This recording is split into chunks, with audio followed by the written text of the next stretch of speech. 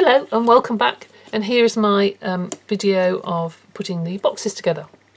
Now when you first open them you might find there's a little bit of discolouring. That's because of the heat of the laser combined with the air that is blown over the laser itself to cool it down, which prevents fires.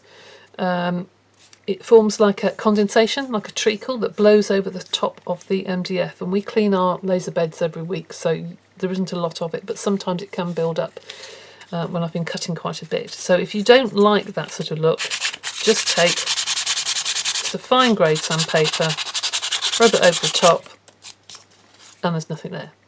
So it's easily done. So some people like the look of that because it looks quite grungy, fitting steampunk things, but if you don't like that look, then that's the way to get rid of it.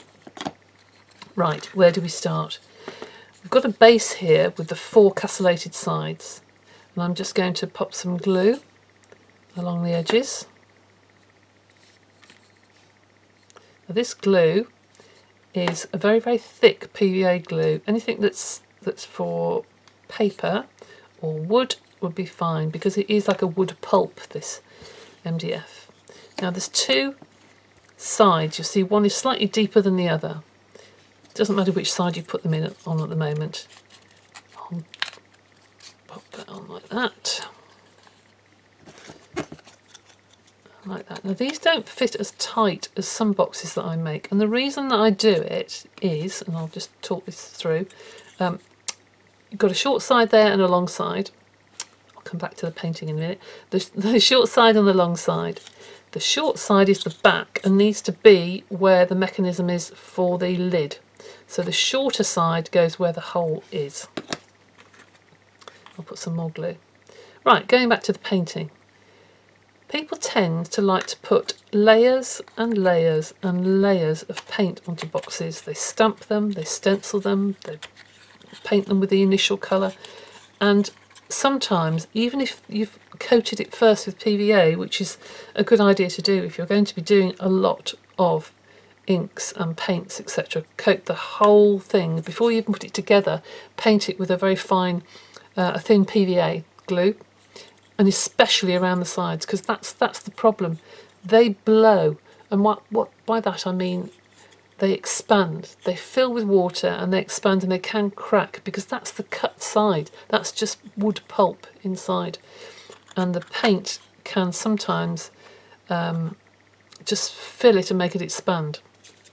So before you start to do anything, if you know you're going to put a lot of paint on it, put a key on it. You can actually buy MDF primers, but you don't need to buy those. Just PVA glue is fine. So just place it in position, pop the lid on the one side, and just drop that into the other hole on the other side, just as you finally push it together. And there's your little box. Now you need to leave that for a couple of hours to make sure it is nice and solid. But a tip, if you're worried about the strength of it, turn it over on its back, and just where the edges meet, just put a nice thick amount of glue, and that will just hold everything really firmly together. And here's one that I made earlier that's nice now and strong and really, really firm. I only made this a couple of hours ago, and it's really quite firm, very, very sturdy. Now, what can you do with it when it's like that? Well, you'll find in your kit you've got 2 boxes, and the 2 boxes fit inside the larger box, which is a nice surprise. If you buy somebody a box, they think they've only got 1, and they've actually got 3. But what you can do, you can either paint, as I've done here, and I've just done 1 coat of one colour, the blue, and then I've stenciled on top using fabric and all sorts of things, some stamp pads from card making, stencils, mylar stencils, all sorts of things I've put on top of here with different layers of different colours of paint, and just made it look a little bit different, and then rubbed a silver stamp pad along the edges just to highlight those castellated areas.